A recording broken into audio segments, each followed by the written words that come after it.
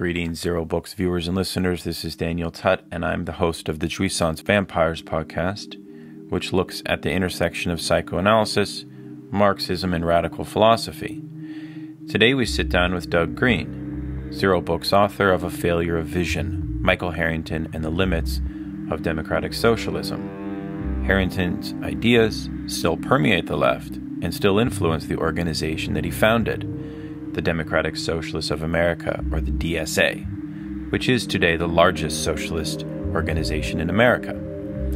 I hope you enjoy this conversation. All right. Welcome and good evening, friends and comrades.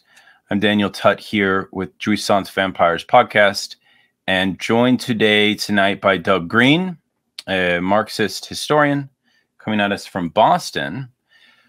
Doug is someone who is a researcher. His first book is on Blanqui, and he is just a very, very serious Marxist theoretician and historian. So tonight, we've invited Doug to join us to talk about his forthcoming book, A Failure of Vision, on Michael Harrington. Harrington used to be a household name in America. Harrington was the face of what Americans thought of when they thought of socialism. They tended to think of Michael Harrington. Therefore, it's quite important, especially for the new generation that have mobilized to the DSA, the organization that Michael Harrington founded. It's just slightly important that people understand what this person thought, where he came from, what his influences were, and how his thought still lives with us today, and how it still very much shapes the DSA, shapes the DSA's reliance, what I would call a kind of paternalistic reliance on the Democratic Party. And I want to begin with a clip of Harrington himself a couple years before he died, where he makes the argument for working with the Democrats. Check out this clip. But why then do I still, as I do, work within the Democratic Party? Why did I go to Atlanta? Why do I think that this party is the way to go? Why don't I support the notion of a third party that would really say what it meant, come up with a program for the economic and social crisis of our time, and deal with the issues? And the reason is simply this, that in the crazy politics of the United States, you have a Democratic Party which contains some of the worst people in the country. Some of the outstanding racists, sexists, union busters, cold warriors, and God knows what else are in the Democratic Party. At the same time, that same party contains most of the best people. And if you say this is a contradiction, this is an impossibility, this is something that shouldn't happen, I couldn't agree more. The problem is, this is America. This is what we get out of our structures, out of our party system. I believe that we have to change the party system. I believe that the kind of issues that are going to be on the agenda in the future are such that we're going to have to really face up to issues. But how do you change it? And I think the way you get a new party in the United States, ironically, is not through starting one. The last time that was done, more or less, was the Republican Party in the 1850s. The way you get a new party in the United States is by transforming an old party. So, Doug, what do you make of this? Can you kind of give us a context of this clip, and then I want to go back to Harrington and talk about his biography a little bit before we talk about his ideas. But let's start with where we're at the end of his life. He insists on this line of working with the Democratic Party, and why was he so insistent upon this? Help us out here. Sure. So he gave that clip towards about a year before he died. So this is 1988. It's after the Democratic Convention that was held in Atlanta that year. And he's very sick at that point. He's about 60-ish years old. And Michael Harrington, that's actually a good summation of basically what he focused on through most of his political life. And if you were to give a name to Michael Harrington's political vision, it's something called realignment.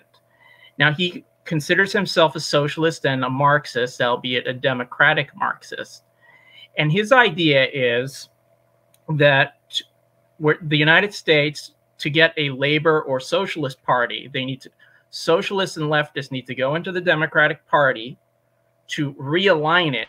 That means to get all like the racists and capitalists to go to the Republican Party and make the Democrats effectively into a party like the German Social Democracy, the Swedish Social Democracy, which will then pass a bunch of reforms and give us a welfare state like in Sweden or somewhere in Europe, and then eventually Europe. So basically, he said at one point in one of his articles, like, realignment is the only place a political beginning can happen. So that's why it's so important. And that's essentially what he does from roughly 1960 onward. Now, he does not originate the idea of realignment or leftists going into the Democratic Party. He takes some existing ideas, including people he worked with, and he really refined them, developed them, and made them into a strategy. And it guided almost all the organizations he was a part of, the Socialist Party, the Democratic Socialist Organizing Committee, and lastly, the Democratic Socialists of America, all of which he was either a leader of or a very influential member of. So Harrington becomes famous for writing this book called The Other America, which is a expose of poverty. Martin Luther King Jr. Is quoted as saying that Michael Harrington is the man who taught Americans that some of us are poor. So Harrington began as a kind of bohemian. He went to Yale. He sort of was in I would say, a very elitist cultural milieu as a youth. I want to invite you to talk about his youth, talk about his upbringing, talk about kind of the man himself. But so people understand, it was almost unexpected that Harrington became, that he rose to fame off of this book, which was actually, as you mentioned in your book, his book was only made so widely read because it was reviewed in the New Yorker, which is interesting. But tell us just briefly, okay, so what's the most like essential biographical things about Harrington that we need to know? Like, yeah. Well, the fact is, he was born to a very middle class, upper middle class, if you want, Irish Catholic family out in Missouri, St. Louis, I believe. And his family, again, very Catholic, very much in the Democratic Party. And he's born in roughly 1928. So he doesn't really experience the Depression. I mean, he kind of sees it, but it doesn't really affect him. And he goes to Catholic school through most of his life, because since his parents are incredibly devout, and so is he. After he graduates high school in 1944, he just misses the cutoff to join the Army in World War II. He ends up going to Holy Cross, near where I live, actually, here in Massachusetts, and then later to Yale and the University of Chicago. And during that whole time, his parents want him to go into law. He kind of does not want a career as a lawyer. He's interested in literature and poetry. He reads like a lot of existentialists, Kierkegaard, Camus, people like that. And you're right, he moves in these very bohemian circles. When he's in Yale, he likes to travel down to New York and experience Bohemia. When he's in Chicago, he does the same thing. So he encounters a lot of leftist ideas. And at one point, he's kind of questions his faith. He drops out of his faith. And when he's visiting his parents at one point, he experiences poverty, and he's so heartbroken by it. And so it just shocks him. He wants to do something about it. So around 1950, he's back in New York. He's working odd jobs, but he ends up joining the Catholic Worker, which is founded by Dorothea Day. It's this very kind of left-wing Catholic organization that really, its members take a vow of poverty. They work, the soup kitchens and whatnot. and they're pacifists, and this actually puts him in an awkward position because this is around when the Korean War starts, and he refuses to serve as a conscientious objector. And I think through more luck than anything, he doesn't end up going to jail, and he's actually honorably discharged from the army. He doesn't actually have to go to Korea. And eventually, though, he kind of sees the limits of the Catholic worker, and he eventually starts reading Marx and other Marxists, and he essentially becomes a full-blown atheist for good, and he joins the Socialist Party very briefly, but they actually are supporting the Korean War. And he ends up joining something called the Independent Socialist League, which is founded by Max Shachtman. I know we'll talk about that later, but they are formally opposed to the Korean War, and he ends up joining them. Mm-hmm. And just to speed things up a bit, eventually this is in the 50s, so it's McCarthy, and pretty much all leftist ideas are stigmatized to a very large degree, and the ISL is very tiny. But after 1956, there's kind of this possibility for a reopening of the left when the Communist Party essentially collapses under Khrushchev in Hungary. And the Socialist Party is almost dead. It's got very few members. Most of its members are very old. And they kind of look to the Harrington's group, and they essentially see, we can form this new group that's to take up the energy from the communists. So Harrington and the ISL end up joining the Socialist Party, which, because it is so much an empty shell, they end up taking it over. And it's kind of during this period, this is the late 50s, so like 19. And they had very few members. I mean, it's very few members. It's like, I think it's in the low hundreds. I know I cite the figure. I don't remember it offhand. But it's also very sad because just a generation or two before, it was the lodestar of the American left. Yeah, I mean, it's somewhat interesting because in a way it's low membership, but many of those individuals and militants had kind of serious political careers when things got much more intense. And of course, people like Shachtman develop ideas which are pretty radical in a reactionary way, like very stark. It's just shocking almost, especially by the time we get to Vietnam.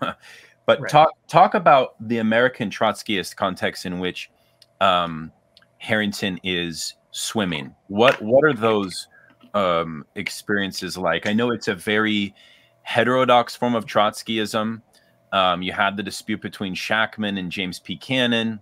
And I think obviously Harrington is drawn to Shachtman. You say that Max Shachtman, it's very interesting, Doug, because a lot of this is driven by charisma. You said, and I think in an interesting way, that Shachtman, more so than Cannon, had a certain oratory capacity, and that's how his ideas kind of had a certain strength or force within the movement. So could you say a little bit more about that, about Shachtman in that context? Sure. So just so people who don't know, Max Shachtman, he's probably Harrington's most important political mentor. And he's one of the founders of the American Communist Party. And later, when the Trotskyists split, he's one of the founders of American Trotskyism, along with James P. Cannon. And Shachtman, probably more than Cannon, is a very noted orator. He really has a following among younger Trotskyists. And he's actually very highly valued by Trotsky himself. He actually, I believe, he presides over the founding of the Fourth International in 1938. Now, in 1939-40, after the Molotov-Ribbentrop Pact, there's a major split in American Trotskyism that involves Cannon on one side, who says the Soviet Union, it's a degenerated worker state. It's got the bureaucracy and Stalin, but it still is something we need to defend against imperialism. And Shachtman is saying, no, this is a new form of bureaucratic collectivism. It's an evil empire. It's imperialist. We have no business defending it.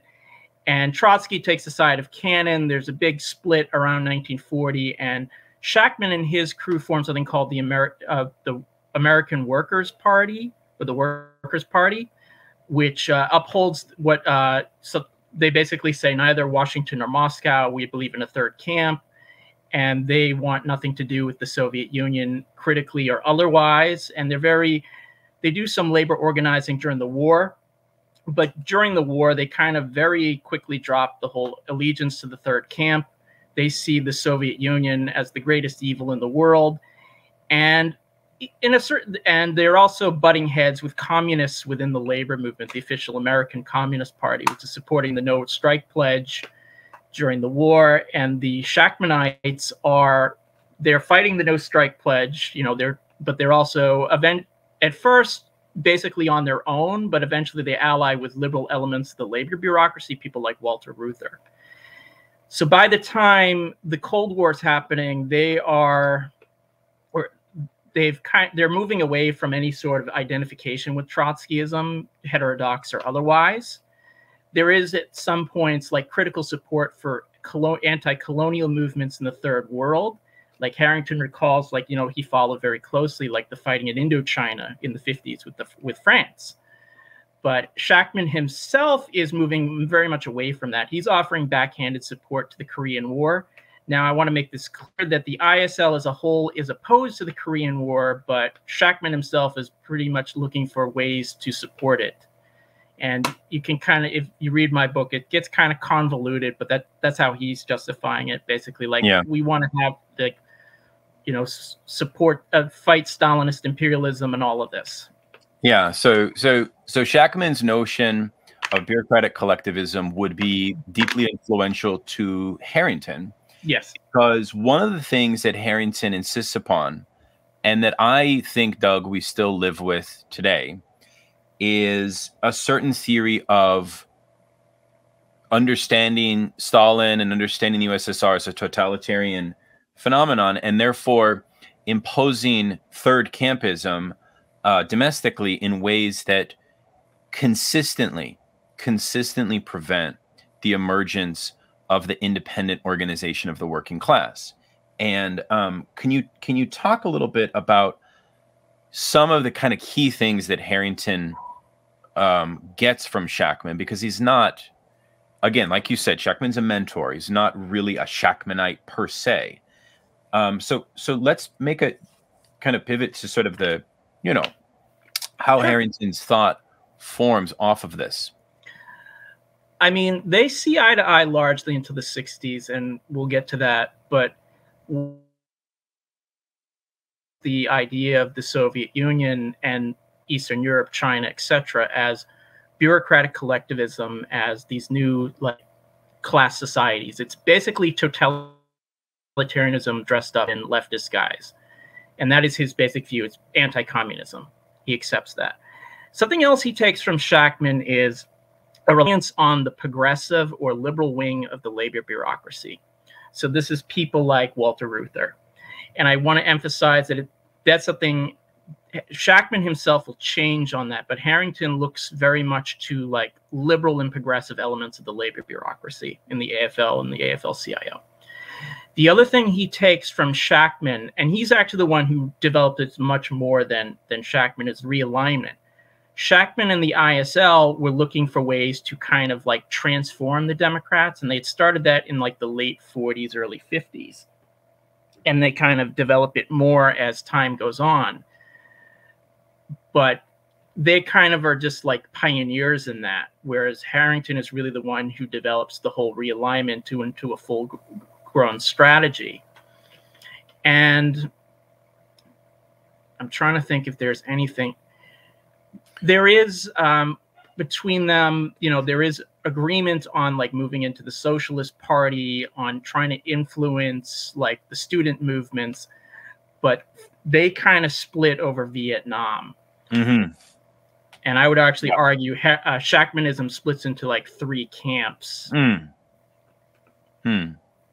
That's fascinating. I mean, let's pause on the question that Harrington has always concerned Harrington, which is that, and this is what people were obsessed with after the Second World War, was the development of a new kind of bureaucratic professional class.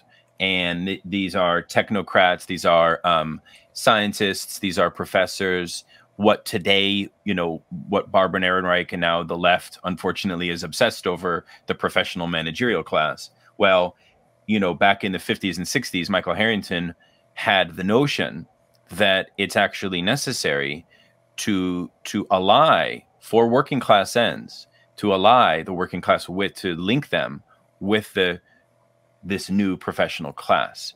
And he never really abandoned that theory, even after it didn't bore any fruit time and again, right? That seems so. And obviously you have someone like James Burnham who writes on the power of this new bureaucratic class and how to weaponize it for basically, quasi-fascistic ends, right? And here's Harrington basically saying that, look, these are the best allies that we have available to the working class. So he has a kind of affinity, a kind of romantic affinity to the working class. He's not really of the working class. So he can still kind of come across as a Marxist. So to say a little bit more about his insistence on the working with this new class. Yeah, the new class, you're right. It's something that you can find in Burnham. You can actually find it in Austro-Marxism and even Karl Kautsky to a certain extent. And I mean, I think some of this is like not really, it's almost based on strawman in like some of the reasoning for it. But it's basically like there's not just two classes in society, the workers and the bourgeoisie. There's also, especially after, the third, there's this new class of like these technocrats, bureaucrats, scientists, etc. And he says, we can't go back, to a time without this. This is just a permanent development. And he says the new class, there are two possibilities. In Eastern Europe, the new class essentially is totalitarian. They are the managers of of the Soviet Union, of Poland, etc. And he says that's a possibility in the West as well, but he doesn't believe it's a foregone conclusion. So he thinks that, especially with the expansion of education after World War II in the United States, that this new class, there might be progressive elements in it. People in the students who are protesting against, segregation, Jim Crow, all like, poverty, etc. And they might be open to a more left liberal social democratic worldview that can be allied with. And that's something it's his idea to form this new majority with them, this new, like the progressive elements of the new class and the labor movement, and essentially to realign the Democratic Party. Because he also thinks the new class is going to find political expression along with the labor movement inside the Democratic Party. So he wants to meet them there and win them over to his side and realign the Democrats. So where does realignment first make its appearance as a concept that he puts forward? It starts making its appearance in the later 50s, particularly after JFK is elected. Now he's starting to do early work in the Democratic Party in New York with the Village Independent Democrats, I believe. Yeah. And by like 1962, 63, he's really pushing this, because he didn't support JFK in 1960, but he was big on LBJ in 1964. Mm-hmm. And he basically, the Socialist Party, because he's essentially writing the program for it, is they want to have this idea that we're going to have this inside-outside strategy. We're going to try and pressure the Democrats from without, but inside we're going to work with progressives, liberals, trade unionists, these good bureaucrats, and get, change the party program, get them more open to left liberal ideas. Like he actually thinks like the first step is going to be like a renewed liberalism, which so he's very excited about things like LBJ's like War on Poverty and the Great Society, which are started actually, some of the ideas are started under JFK. So he thinks like this is where we got to focus, and eventually, it will transform the Democrats. So it's Right. really in the early part of the 60s. And in fact, it's if you read the Port Huron statement, you can find realignment thinking throughout it. Right. Right. Because people need to understand also that Michael Harrington was pretty significantly involved with the civil rights movement, especially the Martin Luther King Jr. side of it. Early on, I was surprised to learn that you wrote that he actually was a stand-in representative for Martin Luther King at certain conferences. Yep. And again, taking a step back to what I mentioned earlier, the publication of The Other America put him on the lecture circuit, and he was effectively within intellectual circles like a household name after the publication of that book. And he was then invited to be an advisor for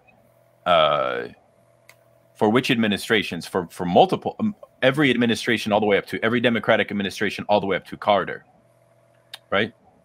So to just backtrack a bit, so he had known MLK like in the late 50s, early 60s. You're right. He had spoken I believe they might have met in like the Democratic Convention of 1960. And Harrington himself and, the Shachtmanites, they were involved in the civil rights movement. They were red baiters. They wanted to keep out any communist infiltrators. But he did march at events. He was involved in the March on Washington. And, he was friends with Martin Luther King Jr. Now, Harrington himself, he had been approached, and when it came to the poverty, he'd been approached in like the late 50s, early 60s to write on that. And he wrote The Other America, and he didn't think it would be successful. And it was actually a review by Dwight MacDonald, who's one of the New York intellectuals. Trotsky had things to say about MacDonald and stupidity, which are kind of funny, that every comment has the right to be stupid, but Comrade MacDonald abuses the privilege. So I'm sorry, I just had to use that line. But anyhow, the MacDonald review is what got Harrington's book, The Other America, which I want to just say the book itself is worth reading. It's not a Marxist or socialist text at all. You have to understand that. It's a very good piece of moralistic, liberal reportage, but it's very visceral, and you can read it in an afternoon. Talks about poverty in all aspects of America, and he's essentially calling for a renewed New Deal. And that review of his book caught the attention of JFK. But it caught the attention of JFK right before he was killed. So after he was killed, LBJ is doing the Great Society, and he brings Harrington in to help, with some ideas on the program. Harrington is really at the White House for just like a few weeks, and that's actually the closest he comes to any form of like really political influence in the halls of power. And that's like 1963, 64. But Harrington himself, he thinks actually the Great Society is too moderate. It doesn't go far enough. That's not to say he doesn't support it. He just he just wishes it had gone further. Wanted to see like a third New Deal or second New Deal or whatever it is. But he defends the Great Society on the whole. It's not up to his standards, which is more like what they have in Western Europe in terms of the state. So in a way, because he's exposed to the halls of power, he concocts a vision that the most noble thing to do is to temper one's revolutionary aspirations for the liberation of the working class and the proletariat, and to that would be the best path to take, right? To kind of continue to painfully forge this alliance with the new class and with the Democratic Party, obviously, even though he has a lot of reluctance to do so at times, he still very much commits himself to it. And by the time that the student revolts really start to take off in a few years after this time of 64, he's respected by the new left, but he's also having to toe lines which make him appear kind of like a dinosaur. But I want you, Doug, to talk a little bit about the left wing of realism, right? This kind of mantra that Harrington put forward, because I feel that it's an idea that transcends him, and it has become an idea on the left, the liberal and the socialist left. that sort of is a reflection, maybe even of our own pragmatism, or excessive pragmatism, right? Can you talk a little bit more about the left wing of realism and this undergirding Harrington notion? Where does it come from, and how do you understand the kind of the logic of it? So in terms of the left wing of realism, you're right. It does transcend him. In fact, I would call it the common sense of the American left, both, pretty much from his time until now. And well, let's go back just a moment. So you have in the US, there is no, like in Western Europe, nothing like some kind of socialist or labor party. And there's always this temptation for leftists to get involved in the two-party system, mostly with the Democrats, at least, after the late 19th century. And the socialist and communist parties, especially the latter, eventually just oriented towards the Democratic Party, because they saw like it has this progressive constituency, like workers, Black people, women's movements, etc., who are like this kind of base of the Democratic Party, and they want to kind of work within that. And the problem is when you, this is something I don't think Harrington ever understood is, yeah, the Democrats have that, they do have that, they have this facade of being a party of the people. They're not just, but they are ultimately serving the liberal wing of the capitalist class. And in order to work within the Democrats, and Harrington, confronts this on many levels, is you have to work within them, you have to play by those rules. You can't be talking about revolution. You can't be talking about building socialism. You have to be an anti-communist, especially in the 1950s and 60s. And you can't be encouraging militancy and mass movements. You have to be a fireman for people who hate fires. And Harrington is willing to play by those rules. Shachtman is willing to play by those rules. And this common sense, it eventually ends up meaning that realignment is actually a dead letter completely. Because it just ends up being, there is no like 33rd dimensional game of chess going on. It really just ends up vote for the Democrats every 2 and 4 years. Eventually we'll create space and we'll do things, but it's just this endless hamster cycle. And it's a way to take the militancy out of mass movements, to take the socialism out of socialism, and to just be cheerleaders for a certain wing of capital. Yeah. And it's not just Harrington who does it. The CP does it, and so many other organizations have done it. And they may do it under different guys. Harrington actually really develops the whole rationale for it. And a lot of people who may even detest Harrington on many levels are repeating that logic. Yeah.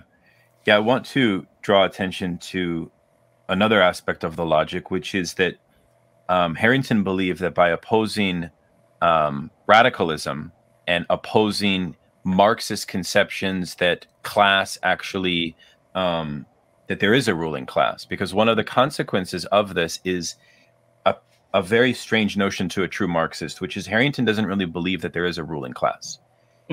He's sort of, but Doug, that's interesting, because I think a lot of Marxists today kind of believe something similar to what Harrington believes, right? This goes back to what transcends. Like, this is why we're having this conversation, because Harrington's ideas are a kind of part of the ecosystem of the kind of, maybe we could say, spontaneous ideology on the left today. And that's why your book is so important.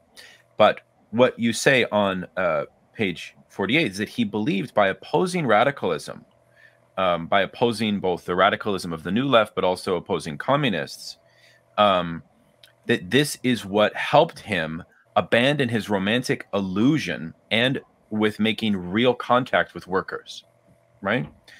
And that in so doing, that's the way to remain most true to socialism, right? So a kind of liberal reformism with a kind of highly tempered down set of demands is the best way to remain true to socialism. Why is that wrong? Why is that like, this sounds so maddening? And I had the idea, and I know you've written a book on Blanqui of the eternal return, because it hasn't just been since Bernie that we've had to do this thing with the Democrats, right? Right. So can you just take a step back and say, sort of like, should this be called Marxism? Can this be called Marxism, in your opinion? In my opinion, no, it's not. Okay. He calls himself a Marxist. I actually don't consider him a Marxist, but I look at it this way. If you're trying to win someone to socialism, you actually have to talk about socialism, socialist ideas, what we mean by economics, politics, philosophy, all that kind of stuff. You have to talk about it.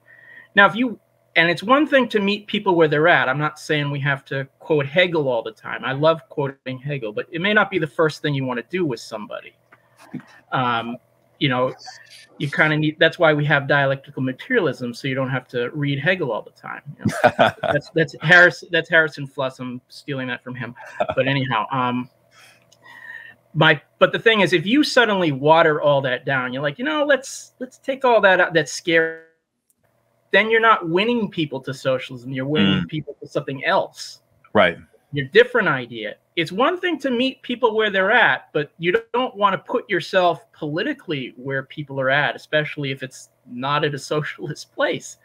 Right. And that's the thing. He's always willing to dial back his ideas. Like, there's not too many talks of Harrington online, but there are a few. And if you watch him, like at Democratic conventions, like that clip, that clip is a little more explicit, but others, he just talks like a liberal. There's really no socialism there. There's nothing about, fundamentally transforming society, the working class ruling. What would you say about the possibility that one way or one logic to read Harrington is a kind of, I don't know, he's not a boomer. He's older than boomers, right? But he does, or maybe he is a boomer, but he does emerge at a time in American capitalism of what people call a golden age. The welfare state had a certain, Fordist stability, etc. And therefore, I was reading a review that was positive, because I wanted to read a positive review of Harrington on Jacobin, and it was by a comrade of his, that worked at the early days of formation of DSA and before that. And she was saying, well, the struggle that Michael had was revolving around the fact that not only the Cold War piece, but that workers in America generally had it much better than they do now, and that if Harrington were alive in the post-2008 context, he'd be more radical. I want to see what you think about that. Well, you're right. He came of age politically in the 50s, so it's not the best time to be any kind of a leftist. But he was alive in the 60s when there was a lot of opening for radicalism, a lot even more than now.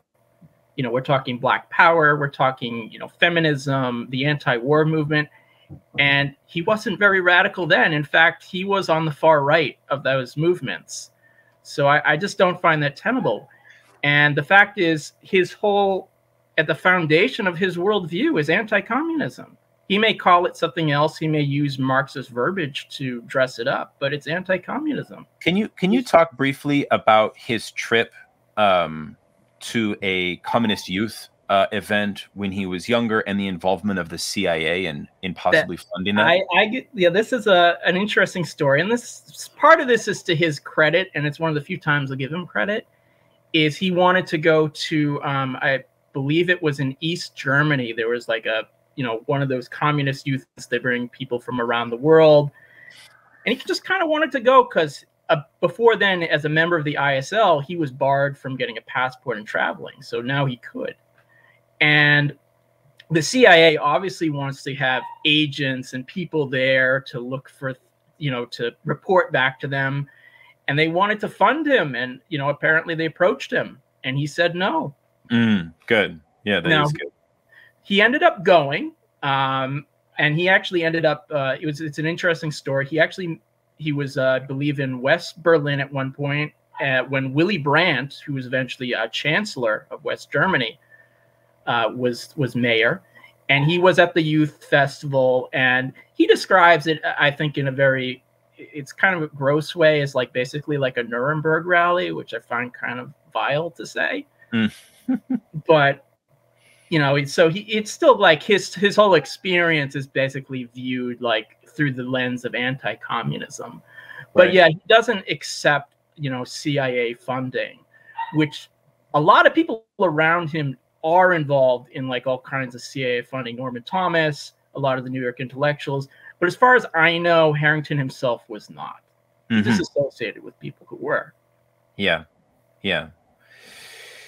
Yes. So I do want to, so in Doug's book, it's a wonderful intellectual biography that both examines Harrington's life, but also his ideas. But then you end the book with a conversation around this transcendent dimension of Harrington. How does Harrington live on? And I want to talk about that later. But you also talk about Harrington's own theoretical work. He published, I think, 17 books in his life, not just The Other America, right? And he was somewhat prolific. He died of cancer too young, in his like early 60s, right? In 1989. And yeah, I mean, we can kind of go back because we need to talk about Vietnam and we need to talk about the New Left. But can you say a couple things right now about kind of going back to Harrington's understanding of Marxism and his concept, which I don't know if he invented it, but he has a concept of spiritual materialism. And it's something that he could you help us just elaborate a bit about Harrington the theorist? Please. So review. Yeah, so, and this is actually something Harrington himself actually kind of notes if you ever read him extensively. He's like, I'm always known for writing out The Other America, but I wrote all kinds of other books. And truthfully, The Other America is his best. Most of the others, but he writes on everything from culture. He writes 2 books on socialism. He has a book called The Twilight of Capitalism. He has a book on the Third World, all kinds of books on American politics. He's got an interesting book called Politics at God's Funeral, which is kind of like what happens after religion is no longer the dominant force in Western life. And he's got other books on poverty, and he's actually got, I think in a bit narcissistic way, 2 autobiographies, which whatever. But so spiritual materialism is he rejects dialectical materialism. He doesn't like Hegel. He doesn't like Engels that much, because he thinks dialectical materialism and the whole idea of a comprehensive Weltanschauung is like the gateway to totalitarianism. So he's kind of he kind of draws a bit on Erich Fromm, and he has this idea called spiritual materialism. I think it's kind of a mishmash because he says, first of all, it's more like, to quote Pirates of the Caribbean, they're not rules, they're more like guidelines. He actually says, like, you can't actually understand the world with this. It's not scientific, but it gets away from the sword, scare quotes here, sword and crass materialism of vulgar Marxism, which is just Marxism, but whatever. And that's kind of his idea, and it's just this mishmash because it's like it's not coherent, and it's reviving this old theory of factors. So one day culture's determining things, then it's the economy, then it's politics. It really can't explain things, and he admits that, quite freely. But this is something else I do want to say about Harrington as a Marxist theorist or self-described Marxist theorist. Is he's incredibly well read. Like, if you just go through the bibliographies of his books, he's read Marx, Engels, Lenin, Trotsky, Gramsci, some of these people before they were translated into English. Like, he translated What is Orthodox Marxism by Lukács in 1957. Yeah. And if you actually check the MIT Press edition of History and Class Consciousness, he's acknowledged as one of the translators. Yeah. So let's pause on Lukács for a moment, Doug, because Lukács opens up what I would call Pandora's box in his emphasis that Marxism is kind of reducible to the category of method. And, there's a lot of truth in that, but there's also a lot of danger that Lukács couldn't see emerge from putting that wager down on paper. I literally don't think that Lukács was anticipating how that notion, that idea would be taken up by people and lead to all kinds of crazy revisionism like we have here. How do you read Lukács into Harrington's own really weird and eclectic Marxism? Yeah, so about that, so that's what you're talking about is in the opening of What is Orthodox Marxism, Harrington says, or I'm sorry, Lukács says, we can say if Marxism is, all the premises are wrong, but still call ourselves Orthodox Marxism, paraphrasing, so long as we just use the method. I think when he does that, it's more like a rhetorical device when he does it. I don't think he's not, I don't think Lukács actually believes Marx's arguments are wrong. I just think he's making that a rhetorical device when he uses it. But you're right, it does open up a certain Pandora's box. So Harrington just kind of takes that's like, it's like, okay, we can just say the theory is one thing and the practice is another. And he uses that to kind of justify his own opportunism, because he develops this rather sophisticated, albeit eclectic idea of spiritual materialism, but it really has nothing to do with anything he does politically. In fact, he says, Marxist methodology can be completely divorced from practice, and it is certainly in his case. Not that he's actually upholding like any form of orthodox Marxism in his practice. So he's not trying to explain the divorce that between his theory and practice. He's just trying to rationalize it, and that's what he uses Lukács for.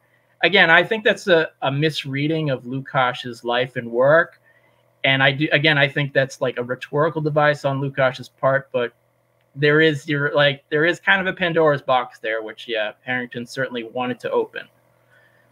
So Harrington also really thinks that the notion of dictatorship of the proletariat is something that Marx kind of said as an aside, but abandoned it, and that it is always associated with a kind of everything that's wrong about the USSR and a kind of a reign of terror, and like so, and it's true. I mean, the concept itself has an element of revolutionary violence that's a part of it, but Harrington is has such a strong allergy to any possible conception of class struggle that would actually be one that is centered on the contestation of actual power stakes, that he creates a Marxism completely devoid of any commitment to. Now, he's not the only one that's done that, right? Obviously.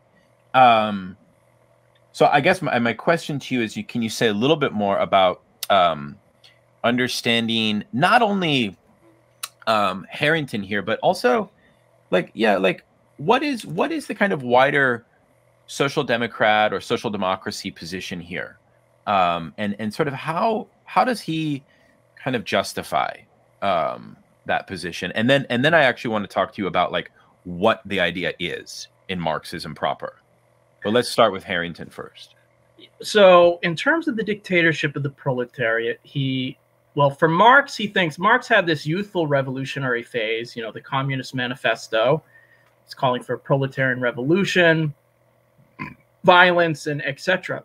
But he thinks basically after that, Marx kind of abandoned that and became an advocate for, just a parliamentary road to electoral road to socialism. And he thinks, the Paris Commune was just this kind of aberration and everything. But he pretty much just reads out of Marxism any form of, or Marx himself actually, any form of the violent struggle to power. He may think that comes from Engels at times, but he just kind of makes Marx into basically this mild-mannered social democratic reformer. If you know, it's just kind of fascinating. And he's not the only one who does that. Bernstein does that in German Social Democracy with his original revisionism. He's like, you know, that it does the same type of argument. Yeah, there's this Blankism in early Marx, but we want the later Marx that's very democratic.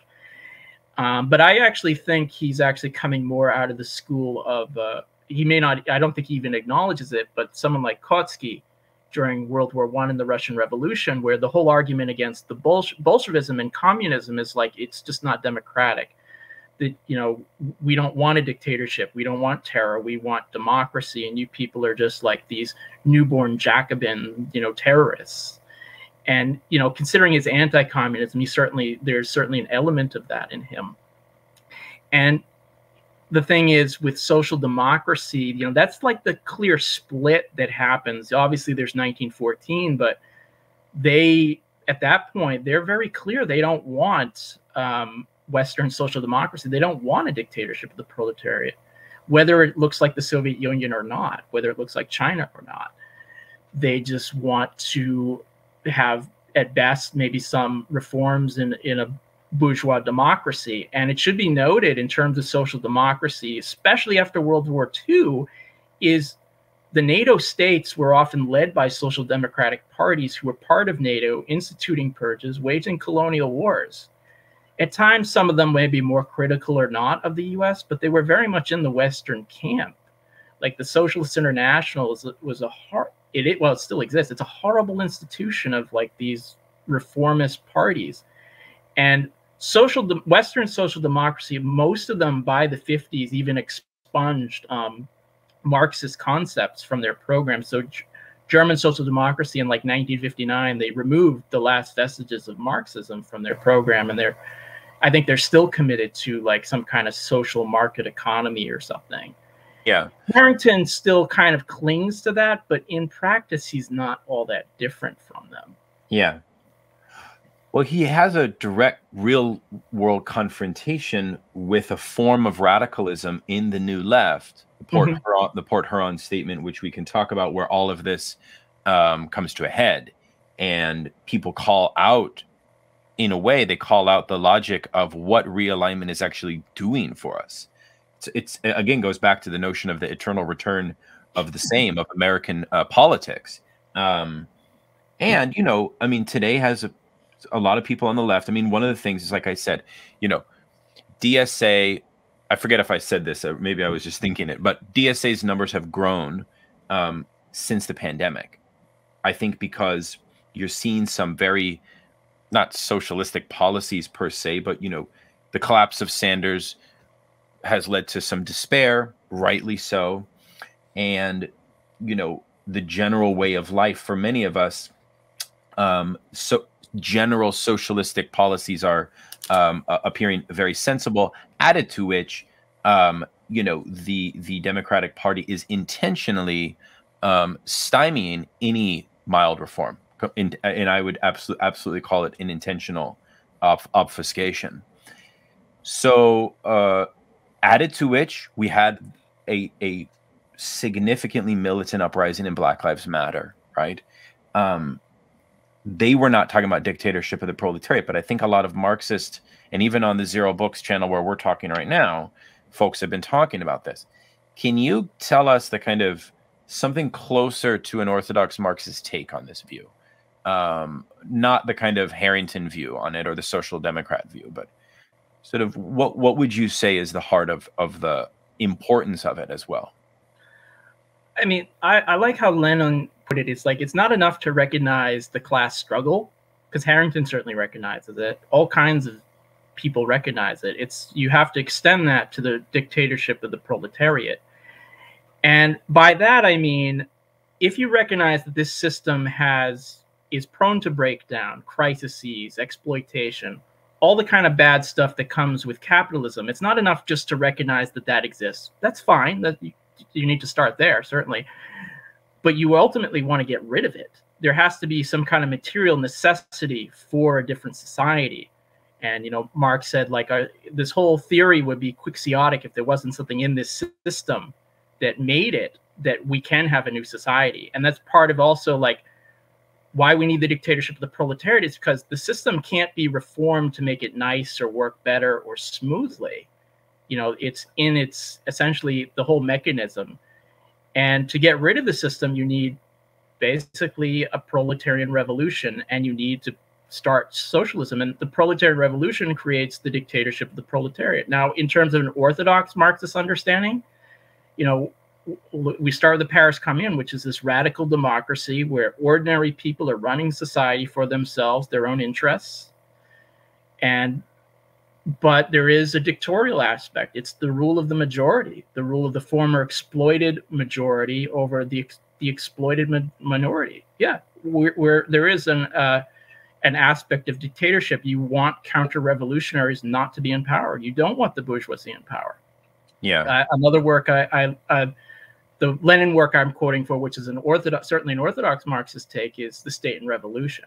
Yeah. Which, you know, this whole idea of, you know, Soviets, workers' councils, that's part of the dictatorship of the proletariat. And, you know, there's a whole long debate about Stalin, but, you know, the point I would just make is what we're fighting for is not to, you know, gulags and whatnot. It's to basically so ordinary working people can control their destiny and build a new society. And it is democratic for the vast majority, unlike capitalist society, which has all kinds of, you know, tricks and things that are built into its mechanism to make sure that ordinary people cannot actually exercise power. When we say it's a dictatorship of the bourgeoisie, we don't necessarily mean it's a dictatorship as in like there's like some junta. We just mean like the class that rules, that's the dictatorship. Right. So that, of course, exists in like, you know, a capitalist democracy, but it also can exist in like a fascist state like Italy or Germany. Yeah. So the different forms of that. Yeah.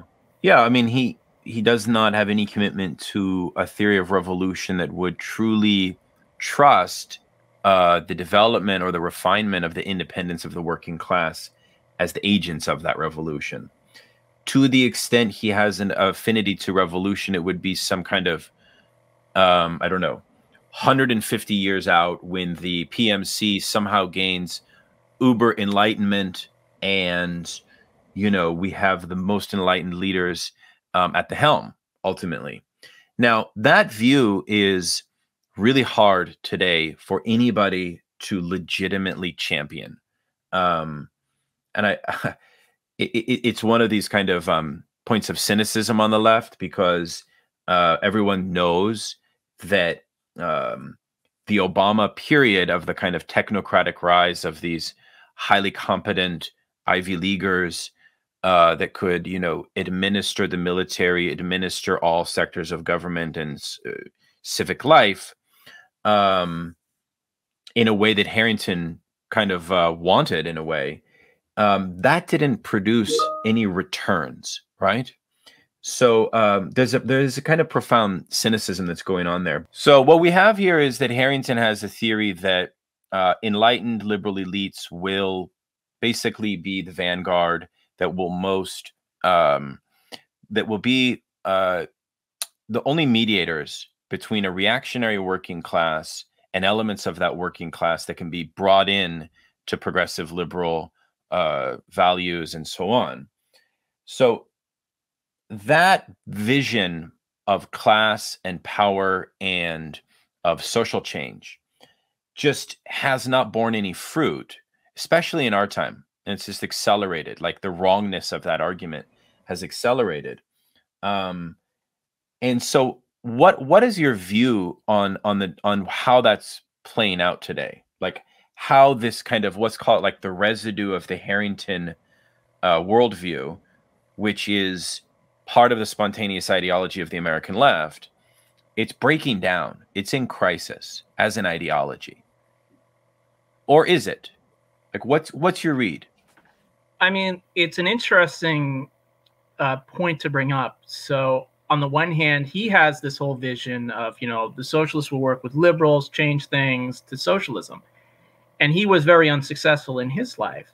Now, we've seen an interesting thing since 2016-ish. So Bernie Sanders ran and DSA picked up members, but it's more actually from Trump's election where they really pick up a lot of members. And it's something like 100,000 now.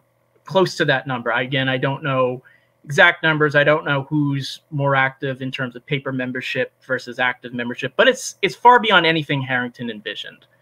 Because I think when he died, DSA was maybe 5,000 or 6,000 members, and it was largely that until 2016. And it was mostly older people as well. It's much younger now. So what's interesting now is there were people elected through, Congress and local races in DSA in the 80s and 90s, but it's much more now. I don't know the exact numbers, but it's at least 100 people in DSA or DSA claims as members in Congress, local offices, and whatever.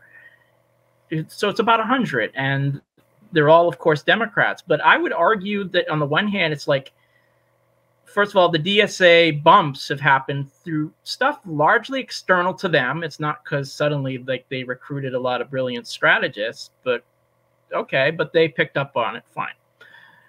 I also think what they're largely doing is the same thing in a large sense that he advocated when they're campaigning for Sanders. It's the type of strategy Harrington would love. He'd love the whole stuff around AOC and the other candidates they've done.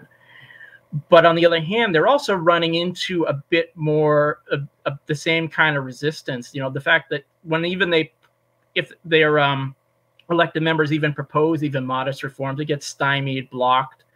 And you're also seeing the same levels of co-option, that are happening with their elected members. And that's assuming it's also a bit disingenuous also to think are these members they're electing part of some kind of unified strategy to change the Democratic Party, to realign it, to have some dirty break? I don't see that. I just see them more acting like the Harrington Democrats of earlier times. They're just acting like Democrats. They may say nicer progressive things than other times or not. Yeah. Let's go back to the moment where Harrington has his confrontation with radical elements of the New Left and with the SDS, where some significant members actually deconstruct the realignment strategy itself and really put him in the corner, and he is forced to respond and defend his position. Can you bring us back to that moment? And because I think it's a similar debate to what we're seeing today in different clothes and different forms, as what he experienced at that time in his confrontation. So set the stage on that, please. Sure. So the big stage for this is the founding of the Students for a Democratic Society, which is originally from a student group of an old left organization called the League of Industrial Democracy. And Harrington himself was part of the parent organization. And he was only about in his early 30s when this happened. So this is 1962-ish. And himself, he's actually very revered by a lot of the founders of SDS, who include Tom Hayden. And they incorporate a lot of so they're trying to come up with this new vision that fits with the times called the Pure Statement. And the Pure Statement, it's not actually very it's not communist at all. I wouldn't even call it left-wing socialists. Kind of make this mild social democratic, but it's calling for let's fight poverty, let's support progressives in the labor unions and the civil rights movement and the student movements. And one thing it does do is it is condemning the U.S. in the Cold War, but it is actually more in line with a true third campus position. They don't support the Soviet Union in the Pure Statement. They're like, this is not a model we look to. We don't want communism. But they condemn the Soviet Union. And they also condemn the United States. And they actually probably put the more onus on the U.S. than the Soviet Union, actually. And Harrington himself was involved in some of these early discussions and draftings, but when the Pure Statement is adopted, he's incensed by it, even though a lot of his ideas appear in it, because it's not sufficiently anti-communist enough for him. And also, he was incensed as well that a member of the Communist Youth League was at the founding convention. This is just some 18-year-old kid who was there, but to him, it's he actually says something to the effect, it's basically having Beria, Goebbels in the room. It was that offensive to him. And he wants SDS to drop the Puritan statement, to give in. And he basically, him and like some other members of the parent group, they basically interrogate them. They have a show trial. They lock the doors of their offices. Tom Hayden, who, he's actually, you actually, I don't particularly like Tom Hayden that much, but you feel bad for him because he's like, he looked up to Harrington as this idol. And he's like, this guy is like, he's basically a Stalinist the way he's treating us. And eventually they're actually able to reach out some of this kind of agreement. And it also went against one of Harrington's things when he saw the early student movement. He's actually like, you know what, these people are going to be a little romantic. They may actually look kindly on things like communism or Cuba. We should be patient with them. He actually says this before this all happens. And he's actually a bit more attuned to this than some of the older members of the Socialist Party to the student movement. But he just like goes right into full anti-communist mode when it happens. Yeah. And he admits in his memoirs and various writings, like, I overreacted. And it's like, if I had actually seen what they finally produced, I would have seen it was closer to my vision. But on another level, he's also said, a break would have happened. And he was kind of right, because they were going they were taking the first steps in a different direction. Mm-hmm. The fact that they were willing to break with the Cold War consensus, at least on the level of the United States bears responsibility for what happens. That's a break with like his worldview. Yeah. And that means that they're not going to find a place in the Democratic Party in realignment, because they're not going to accept the sacred cows of anti-communism. You can't find a place there. And Vietnam accelerates that. Yeah. And just to talk, because this is where the break really happens, I want to make it clear, Harrington himself, if you read his writings, he's like, I'm opposed to the Vietnam War. And SDS is opposed to the Vietnam War. So you may ask, well, what's the difference? The difference is not so much that they're at least verbally opposed. It's like how they oppose it. For SDS and for the wider anti-war movement, they're willing to engage in demonstrations, militancy, illegal tactics, burning draft cards, and in some sectors, they're willing to support victory for the Vietnamese communists. For Harrington, that's a no-go. You can't do that. You cannot do things that will embarrass the liberals, particularly the liberal Johnson administration, who's conducting this great war on poverty. You can't, condemn a system, because we need to get good people in office. We need to play by the rules. We cannot certainly support communism. So anything that's illegal, anything that could put you embarrass the liberals and put you outside the bounds of the Democratic Party and challenges the dominant ideological consensus, he finds, completely unacceptable. Yeah. So that's where the religion comes down on that. Yeah. Yeah. I mean, it is a, I don't know, tragicomic may be appropriate. I mean, the example or the event that makes me even more upset than this one is what he does to Jesse Jackson. Yeah. That broke my heart. Because even if you are a social democrat, many historians, I think, have said that Jackson's Rainbow Coalition was likely one of the closest versions of a true sort of social democratic platform. I think Mike Davis says this in Prisoners of the American Dream, and you quote him there. What was Harrington's view? Harrington's a democratic socialist, apparently. All right. So Jesse Jackson, a black man, comes on the scene. And what does Harrington support him? What does he do?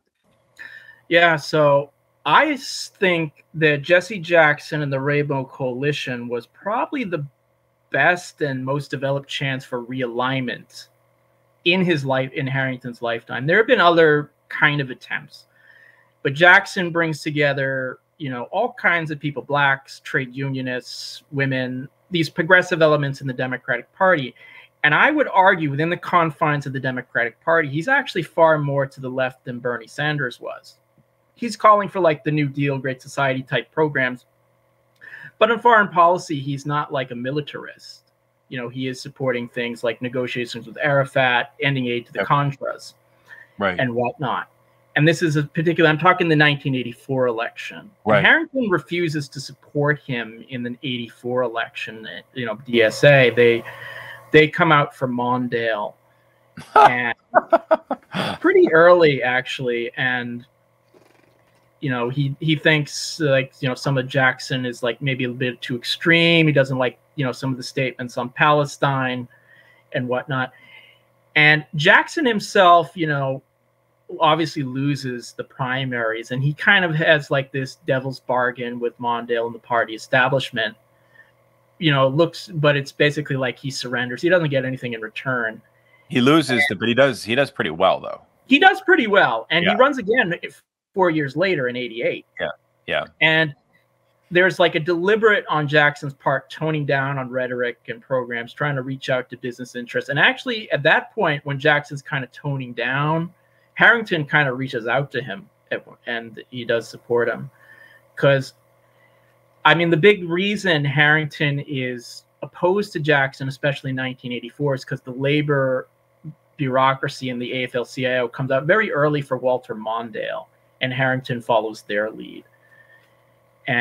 But, you know, in 1988, he's a bit more open to supporting Jackson, although he still is excited about the possibilities of Michael Dukakis. He might have been the only one. But even more than Michael Dukakis, I suspect. So, yeah, I mean, yeah, well, and then, yes, I mean, in a way, then, you know, Harrington leaves his mark on American politics in ways which I think, as we've tried to say in this conversation, still somehow manifest in ways which we can't shrug off. And I want to maybe invite you to talk about ways that we could shrug it off. I mean, for viewers and listeners that are not aware, some of our comrades have tried to float what's called the Marxist unity vote within DSA to create certain principles, one of which is a kind of refusal of cooperation with the Democratic Party. Obviously, that's hard for them to do, and we should be respectful to the DSA, and all of the militancy that many of the DSA members do at a local level is admirable. I think the DSA presence in Black Lives Matter is admirable. However, they have this Harringtonite behemoth of the Democratic Party that they have to contend with, and it makes things very difficult. So, Doug, what would you say? Do you personally would you work with DSA, or do you think that they have just gone down a wrong path? Like, is there something redeemable within the largest socialist organization in America right now, in your opinion? I mean, I think there are plenty of members who are nice and committed people, friends and comrades of mine. But I, as a Marxist, as a communist, I have a problem with joining DSA. You know, when the organization supports social imperialists like Sanders or Bauman, and that should be like a red line. You shouldn't be supporting people like that. What I would say to do, and this is just kind of broad strokes, and, you know, I kind of going to use the Brecht thing. It's like the easy thing so hard to do is like, first, just don't support Democrats. I realize that, you know, is like for a lot of DSA members, that's like what they do, but don't do it. Just don't give them money. Don't support them. The other thing, you know, and I'm not opposed in principle, of course, to like independent political action by, you know, socialist and working class candidates. But I think for socialists and communists, our main focus needs to be like on extra parliamentary things. So I think, you know, I agree that it was good that DSA members participated in the Black Lives Matter protest, but I also think DSA members punched way below their weight class, in the sense you have an organization of almost 100,000 members, and they're probably more focused in 2020 on the elections than Black Lives Matter. There could have been, you know, the weight of that organization been put in there, you know, to like really help coordinate protests. And I think that's, you know, there's all kinds of stuff with labor unions, with Black Lives Matter, with all the kinds of stuff you need to fight back against the Biden administration, if you ultimately are talking about, you know, building towards socialism, you want to build towards socialism in the workplaces, in the streets. And I think DSA members, you know, that consider themselves Marxists should be a part of that. But I mean, and if you're going to build, but DSA itself, you know, it should be a red line to not support Democrats for socialists, just in principle. You know, that goes for AOC, that goes for Bauman, that goes for Bernie Sanders. And part of that is ideological clarification. It's also, you know, the thing is, you know, we can criticize the more sectarian left for maybe going through their own motions, but, you know, focusing on electing Democrats every 2 to 4 years is not going to get you to socialism. It's just going to get you electing Democrats every 2 to 4 years. Right. And the lesser evilism, you know, it does take a firm programmatic stance. And, you know, I do think like that does also mean like learning Marxist theory as well. However you can. And, you know, if whoever's doing that, that's great. But again, it also does mean like building outside of the Democratic Party and ultimately against them as well. Yeah. So on the question of Marxist theory, I think, you know, one upside to the pandemic for some people is, you know, maybe they've had some free time. I know many people haven't, or even worse, they've lost jobs and they have all kinds of anxieties that are emerging because of that. But what kind of other work are you engaged in these days within the world of Marxist theory? Could you name a couple projects that you are currently engaged in the world of Marxist thought, Marxist theory? Sure. So I actually just finished a book called The Dialectics of Saturn on the question of Stalinism. And this is from the adage, a revolution is like Saturn, it eats its own children. And I'm basically looking at debates around Stalinism in the Soviet Union. So from this perspective of like anti-communists, like the Cold Warriors, what they're saying about it, what people on the Stalinist left are saying about it, on like debates around historical necessity. So Maurice Merleau-Ponty, I'm very interested in Arthur Koestler's Darkness at Noon and like the arguments advanced there, and people who look at Stalinism as like a form of Thermidor, so Trotsky, Victor Serge, etc.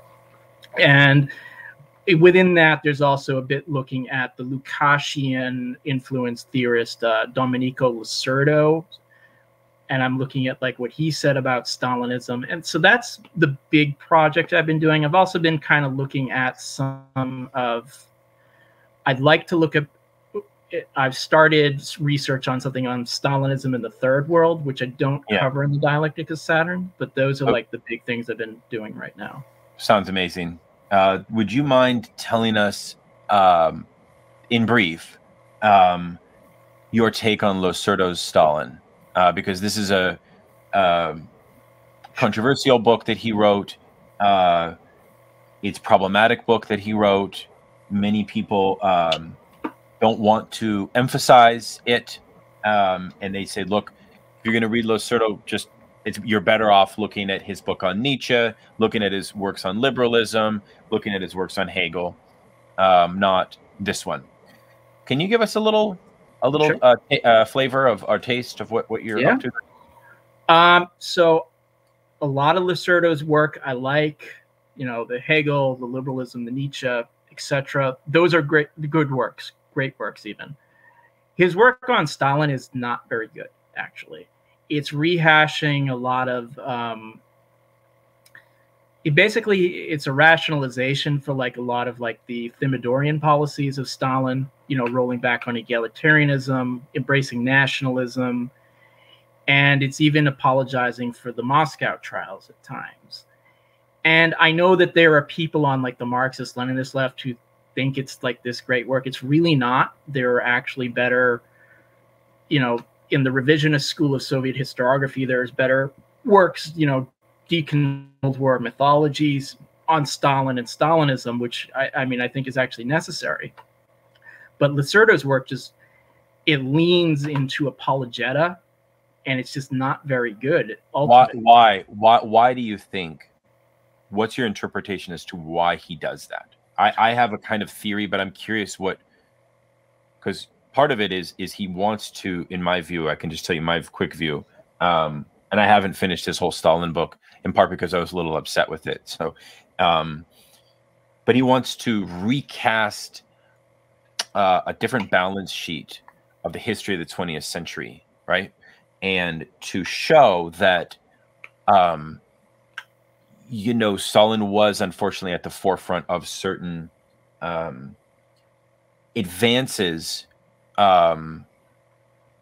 especially in third world, developing world, that he should not be given credit for, but we should be clear on, or something like that. And that seems pretty. It's a tricky point to make. I don't know. Like, I have a hard time with that. So that seems to be. But what's your reading of his agenda there? What's going on? I think honestly, I think he just sees Stalinism as historical necessity. He does not believe in abolishing the state.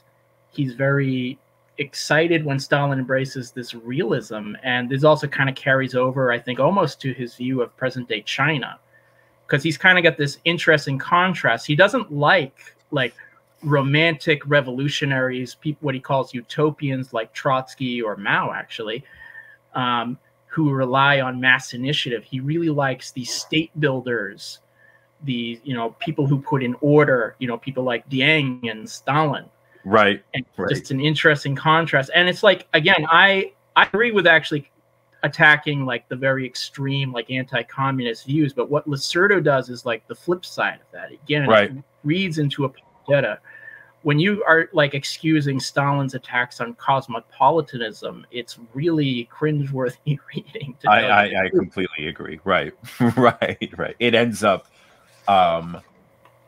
defeating the kind of project of your revisionist history. Like it backfires. Right. And, so yeah. Like, I agree with attacking theories of totalitarianism, but that doesn't mean you excuse like the real crimes Stalin does. Again, Stalin, like the math doesn't add up if you say Stalin killed 20 million people like Robert Conquest says. Yeah. But like 700,000 people were killed during the purges, and it was completely unnecessary. It was completely Thermidorian. Yeah. And Zer0 just kind of makes excuses for that. And again, he delves into like this apologetic, like Trotsky was in league with Hitler. And it's like, come on, there's no proof of that. That's rubbish. And as a historian, he should know better. Yeah. And I think, if you want like good leftists who like take on like the kind of anti-communism in terms of Stalin, you go to someone like Arno Mayer's work on World War II or the Furies, which really does a much better job if you're looking for something contemporary. As opposed to Zer0 and Stalin. What is Stalinism on today's left, in your view? Where does what problems is it creating? Because obviously it's different. It creates different problems than it did before in the 20th century, right. Cold War, etc. So how would you characterize like the contemporary, like, if the liberal left in America has a Harringtonite spontaneous ideology, where does Stalinism play into the kind of ideological makeup of today's political climate? It's interesting. I mean, I don't know the exact numbers for a lot of groups, but you do have groups that it's different, like the PSL, the Workers' World, and there's a few other adjacent groups to that who kind of have that.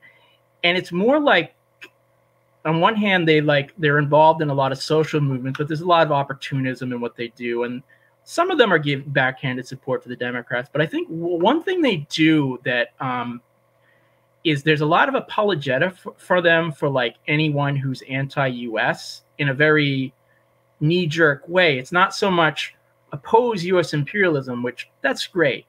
But when you're talking about like the great anti-imperialist state of Iran or how wonderful China is, it gets a bit, that's kind of what they do. It's like they have what I would call, if Harringtonism is lesser evilism at home, they're lesser evilism abroad, if that makes sense. Like they don't support like working class self-organization against like Iranian mullahs or something. Yeah. And yeah, I get it. That's a problem. Yeah. And I don't want to be associated with that. Yeah. Well, you know, Doug, I want to thank you for your research and for your insights here. Can you tell viewers and listeners how to find your Patreon? Because Doug, I can kind of summarize it quickly, has a great Patreon, which I'm a member of, where he reads books that you don't have the time to read, or rather that might disgust you in a way, like this new one by American Marxism by the crazy conservative thinker. Who's that guy? What's his name? Mark Levine. Mark Levine, right. You have a review of that book. And so what is your approach with this Patreon, and how do people go to that? Okay, so the Patreon it's called I Read It So You Don't Have To. The content is irregular just because I spent a lot of time doing other research. But the gist of it is I basically read the most far right-wing reactionary books I can find and just like leave reviews. So I did American Marxism, which is like a useless right-wing book. I also did the Protocols of the Elders of Zion. So again, I'm talking like the real irredeemable stuff, you know, and that's the idea of it. So again, it's I Read It So You Don't Have To on Patreon. Yeah, we'll put a link in the video and the podcast. So, and then the website for Doug is blunkiest.blogspot.com. I think is that right? Yeah. Yeah. And you are generous. You put most of your writing up there. Yes. So pretty much on the blog is like at least a copy of, aside from like the books, I try to have at least a link to every piece I've done there. Yeah, that's very, very comradely of you to do that, Doug. Well, I've learned a lot. June 1st, A Failure of Vision on the life and the thought of Michael Harrington, available with Zer0 Books. Doug Greene, it's been a real pleasure to chat with you. Thank you. And I encourage all of you all to go pick up Doug's work, check out his websites, and definitely buy this book. Thank you so much. Thank you for having me. All the best.